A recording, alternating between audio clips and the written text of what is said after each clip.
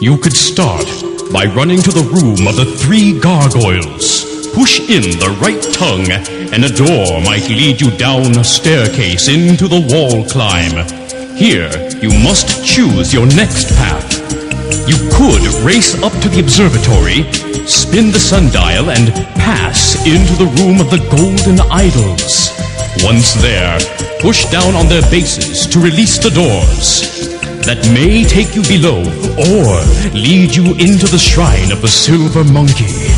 Assemble the statue there, and you may be headed for the torch room. If the elevator is up, you could jump into the elevator and descend into the mine shaft. You might climb up the ladder or plow through the stone wall. Find the key, and it may unlock the tombs of the ancient kings, allowing you to climb into the spider's lair.